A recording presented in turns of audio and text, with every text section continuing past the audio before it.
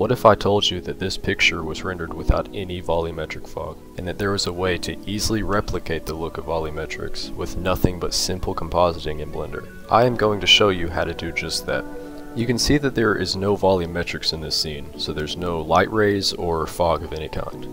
So the first thing that you want to do is go over to Viewport Layer Properties and enable the Mist Pass. After you enable Mist Pass, go over to Material Preview, click on the drop down arrow and switch it from Combine to Mist, and now we can see the Mist Pass. And since we enabled Mist Pass, in the World Shading tab, you can now see that we have a tab for the Mist Pass, and you can mess around with the parameters of this.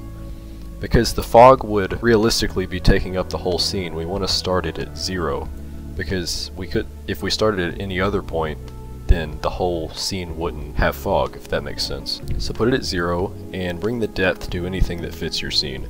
For mine, I found that 50 worked, but for yours it could be lower or higher. Now go back to the Layer Properties tab and scroll down until you find Emission, and check Emission because we're going to need that as well. So now that you have both of those checked, you can render your scene.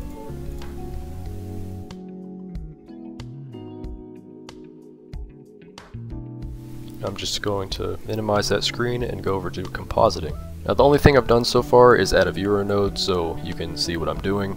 So the first thing that we need is a Mix node. We're going to change it from Mix to Add. We want to combine the image and the mist with this Add node, so just plug it into the bottom, and now you can see that we have our mist or our fog. But if you want to adjust a little more, you can add a color ramp node and put it in between and adjust the colors. So if you want the whole thing to be a lot foggier, you can bring the white towards the black. To be a little more realistic, you could probably increase the brightness of the black and make it a little more foggy closer to the camera. To make the fog look a little more natural, you can adjust the color on your color ramp according to the lights in your scene. So in this case, since I have orange light coming in, I'm just going to make it a little bit orange. Not too much. I think I'll bring it in just a little bit. Okay, so that's pretty much all on the mist. So now we're going to do some light rays. So to do that, you just need to add in a sunbeam node and plug the image into that, duplicate this add node and put it right there, and then put the sunbeams into the bottom of the add node. So nothing's changed yet because we have to increase the ray length. Now we have light rays. This X right here allows you to adjust the position of where the light rays are coming from, so you want to try to line it up with where your sun might be coming from.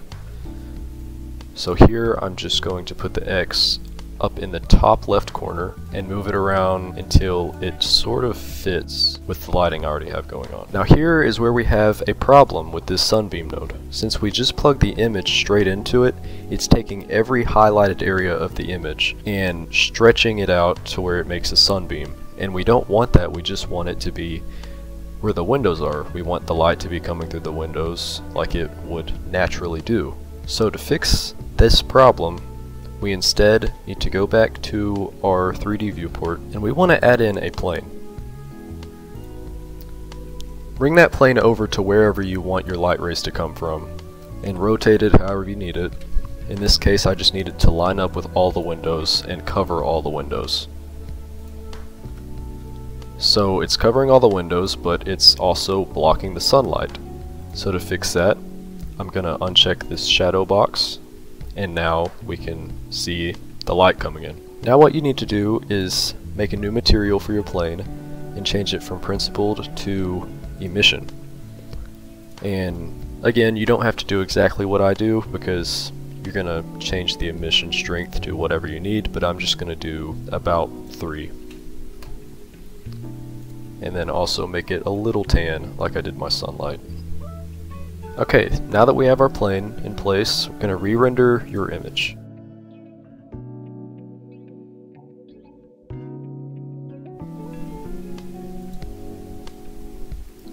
Okay, now back in Compositing, instead of putting the image in the sunbeams, we're going to use this emit pass and put it in the sunbeams. And now instead of taking all the highlights of the image, it's only making sunbeams from that emissive plane.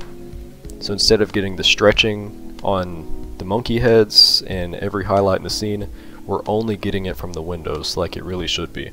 And now that I've fixed that, I'm going to try to line everything up just a little bit more. Now that we have fog and sunbeams in, we want to add in a glare node.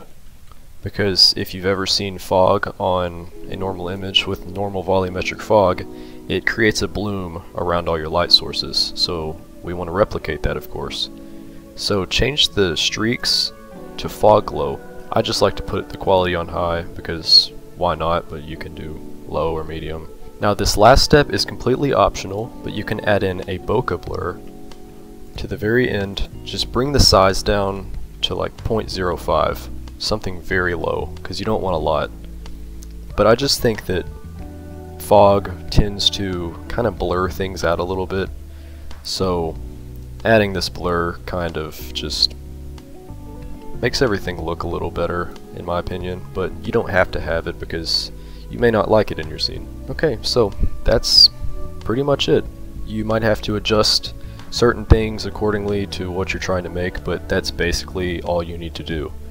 So, hope you learned something from this. I hope you can use this, and thank you so much for watching.